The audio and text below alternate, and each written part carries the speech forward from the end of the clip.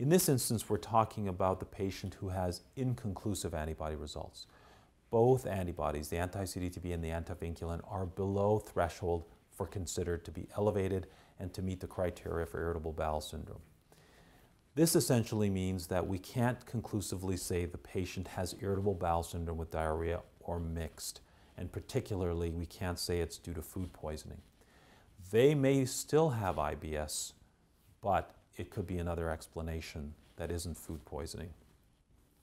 Another possibility is that it's another disease. We have tested these antibodies in our clinic and have published a number of disease states that present to a GI clinic similar to IBS, and they are rarely positive, which means that you have to consider other diagnoses. This is the patient in your practice where you may want to consider other testing, perhaps colonoscopy, imaging studies, parasite testing, or other testing to suggest the explanation for the patient's symptoms.